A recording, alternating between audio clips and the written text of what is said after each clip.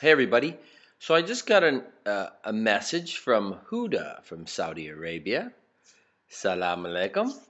She was asking, why is it that Americans are so ethnocentric? Why is it that Americans are so sure that they're right? She has dialogues with these Americans, especially American men, and she finds a lot of them to be very arrogant, and they know it all. And they're not even willing to consider anything that they didn't come up with or America didn't come up with. Why is that? And I said, of course I have the answer. The reason why I think I have the answer is because I'm another American. Americans are so sure of themselves. They're always speaking out. That's one thing about a free nation, is people in free nations have a tendency to consider themselves experts on everything because they're talking and people are listening. I think when you go to places where people who are oppressed are used to dealing with rulers and leaders, they just kind of go with the flow, or more inclined to. Whereas in America, everybody has an opinion. Everybody wants to be in charge, to be the boss. And I think part of the reason why, if you experience Americans being know-it-alls, it isn't because we know any more than anybody else.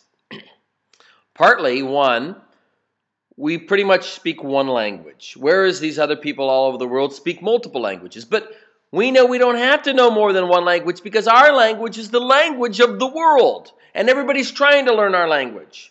Our land is the land of the world. Everybody wants to come to America. At least that's the way it looks to an American. We discount all of the good, all of the wisdom from the rest of the world because we don't know about it. We never took the time. If you ever listen to American news, it's very American. It covers America. You know, I spent a little time listening to some BBC news, and I thought, well, that's not news. They're not talking about America. Some American news makes it over the pond. When Americans travel, they go to Hawaii. Hawaii, it's still America.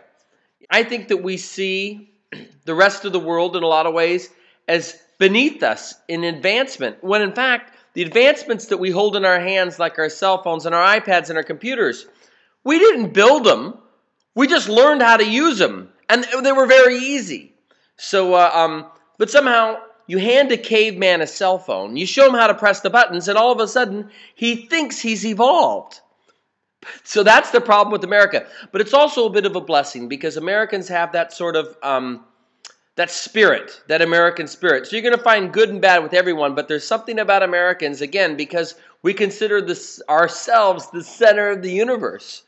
And nobody has proven anything different to us. That's why I think people were so blown away by 9/11.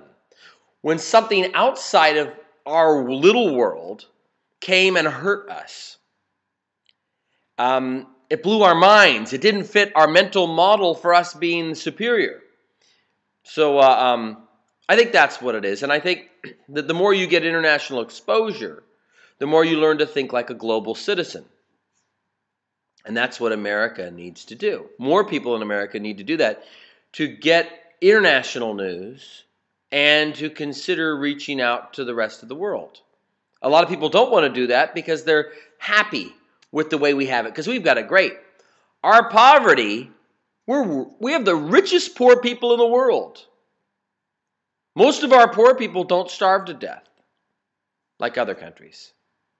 Our poor people are 50 times wealthier than the poor people in the poorest places in the world. So let me know what you think.